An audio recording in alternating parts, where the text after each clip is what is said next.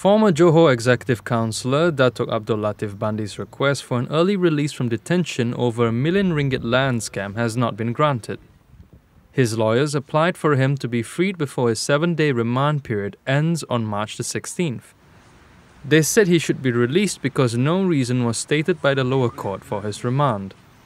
But Johor Baru High Court Judge Datuk Muhammad Sofian Abdul Razak said the High Court did not have the power to review a lower court's decision on a remand period.